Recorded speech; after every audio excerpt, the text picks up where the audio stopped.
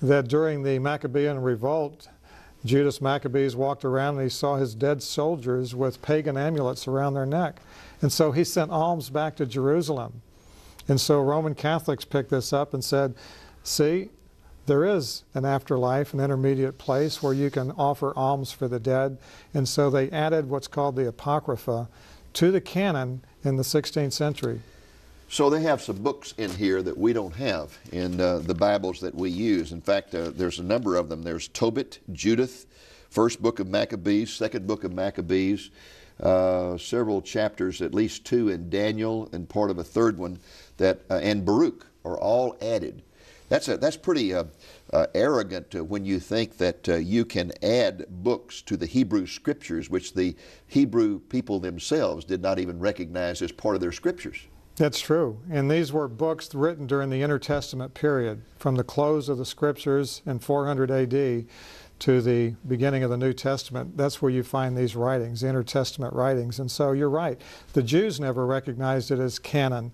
So how do you respond to a Catholic that says, you see, the Jews sent alms for the dead? Well, we don't do everything the Jews did. Right. Because they did some ungodly things, even rejecting the Messiah. Yes. And so that is a very poor and weak excuse for Catholics to emulate the Jews in that regard. Let's talk a little bit about the attitude toward the Bible. You mentioned a few moments ago that in Vatican II, I believe it was, there was a change. That before that, really the official view, as I understand it, the Catholic Church was the Bible is too difficult to understand. The common person shouldn't read it. Let the Church interpret it for you. But in Vatican II, there was a change saying, yes, you can read the Bible. Is that correct? That's correct. And Yeah. there are actual Bible studies now going on in the Roman Catholic Church. But I happen to know also that there are a lot who still have the old attitude. For example, I'm on the board of a ministry in Juarez, Mexico. When you drive into the city of Juarez, which is right across the border from El Paso, there is a huge mountain behind Juarez. And up on that mountain, you can read it for 20 miles away, is a sign made of white rocks that was put up there by evangelical Christians. And it's in Spanish, and the sign says, "The Bible is true. Read it." That's all the sign says. When that sign was put up there by evangelical Christians, when they purchased that piece of land, put it up there, the Catholic bishop of Juarez went to the city council and demanded that they remove the sign. And every person on the council was a Catholic. And the mayor said, all it says is, the Bible is true, read it. He said, I want it removed. The council refused, to everybody's absolute astonishment. But here was a bishop of the church saying he didn't want a sign up that says the Bible is true, read it. You know why he wanted it removed? Why is that? John 8:31 to 32. Jesus said, if you're a disciple of mine, you will abide in my word, then you will know the truth, and the truth will set you free. He didn't want the Catholics being set free from the bondage of deception, from the bondage of legalism. So even though Vatican II changed it, there's still some of that old lingering attitude about the Bible being a little bit dangerous for the common person to handle. Yes, but you have to understand the Catholic Church still teaches that the only authoritative interpreters of the Word of God are the bishops of the Roman Catholic Church. You and I don't have the privilege of interpreting the Word of God on our own. We must go through the magisterium of the Catholic Church. And it's interesting, isn't it, Dave, when you read the epistles, they weren't written to the magisterium or to a collection of bishops. They were written to the saints. That's right. Each one of us is responsible for what the Word of God says. Well, it's amazing, the power of the Word of God. I can understand why they would be afraid of it, because I remember one time I was in southern Indiana and holding a meeting, a very small church there in Pekin, Indiana. And I went the first night, and the whole front row, there were about 8 people sitting on the front row, and they all had 2 or 3 Bibles, and they all had pencils, and they were the most enthusiastic people I ever saw in my life. They took notes all through. They kept looking in their Bibles, and everybody else just sitting there, you know. So when it was over, I went and I said, who are you people? And they said, well, we're a Catholic Bible study group from Louisville, Kentucky. And we've been listening to you on the radio, and we decided to come up here and said, we're just loving the Word of God. We're just really... About the third night, they came up to me and they said, you know, we have been studying the book of Acts for the last year.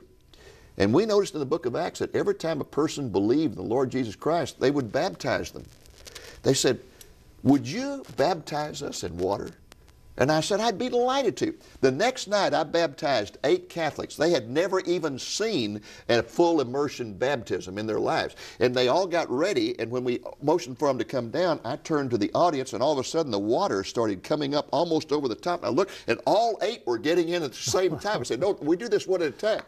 I dipped the first one, and he came up, and he threw water out to about the 5th row, yelling, hallelujah, praise the Lord. Scared everybody there to death. They couldn't imagine anybody being so excited about being baptized. But that shows you the power of the Word. They just wanted to do what people were doing in New Testament times. Well, Dave, you bring up a good point, the book of Acts. Oftentimes I challenge Roman Catholics because they believe that their church was founded by Jesus, and it's the same today that it was 2,000 years ago. So I say, read the book of Acts. It's a history book of the first century church. See if you find a priest offering a sacrifice for sins. See if you find priests forbidden to marry. See if you find infallible popes. You know, and you get them into the Bible, you challenge them, and they're going to read the book of Acts, and they won't find anything like that. They won't find scapulars and rosaries and holy water. But you know what they're going to find? They're going to find the gospel going forth. And if they can be challenged by their faith and recognize it's not the same church that Jesus founded, then hopefully they'll continue to read the Scriptures and come to saving faith in Jesus Christ.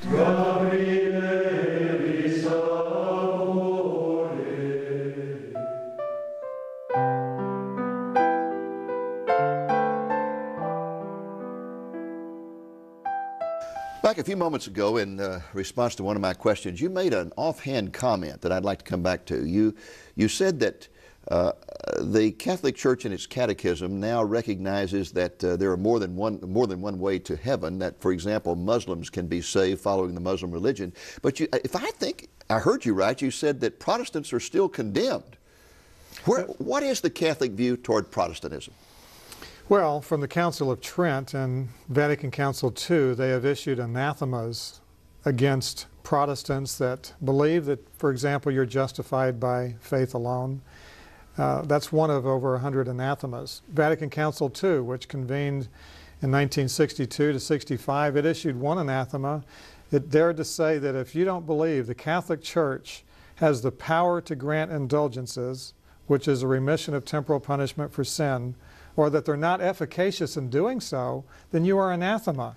I thought that was supposed to be the great liberal conference that opened up the Catholic Church and really changed it and opened it up even to Protestants. To ecumenical movements, yes, but they still issued that one anathema, elevating the dogma of indulgences once again. So they would consider you and me as lost as a goose, huh?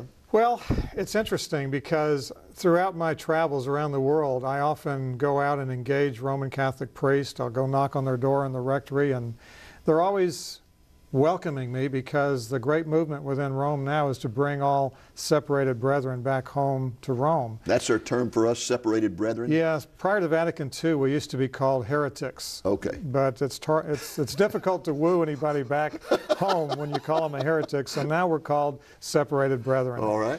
But the Roman Catholic priest will tell me, he'll exhort me, Mike, come back for the fullness of salvation. And my response to the priest is that in Christ, I already have the complete forgiveness of sins, and you don't. By your own teachings, you don't. In Christ, I have a permanent right standing before God, and you don't, according to your teachings. In Christ, I have the assurance of eternal life based on His promises and His power, and you don't have that assurance. So why don't you leave your religion and come to Jesus? Then you too can enjoy every spiritual blessing in Him. But when he says, I don't have the fullness of salvation, you know what he's referring to? I don't have the Eucharist. Oh. And until I come home to Rome, I can't have the Eucharist. Yes. To a Catholic, that is the ultimate. That is the central part of their worship. And that is what they consume in order to receive Jesus every week. Now, you said you were going to tell me a story about something here. Well, it's interesting. We were invited to a rally that the Roman Catholic Church had in Plano, Texas, just a few years ago. They rented the Plano Center. 1,500 Roman Catholics paid $65 apiece to come and learn how they could evangelize Protestants and how they could defend themselves against the Protestant Church. And you went? Well, we were invited under the condition that we would not try to evangelize. And so they watched us with eagle eyes as we walked around and listened to the different speakers. But it's fascinating how the Catholic Church has changed since I left, because the priest is no longer in the position of the teaching authority, but now they have these former Protestant pastors. Former Protestant pastors. They've apostatized.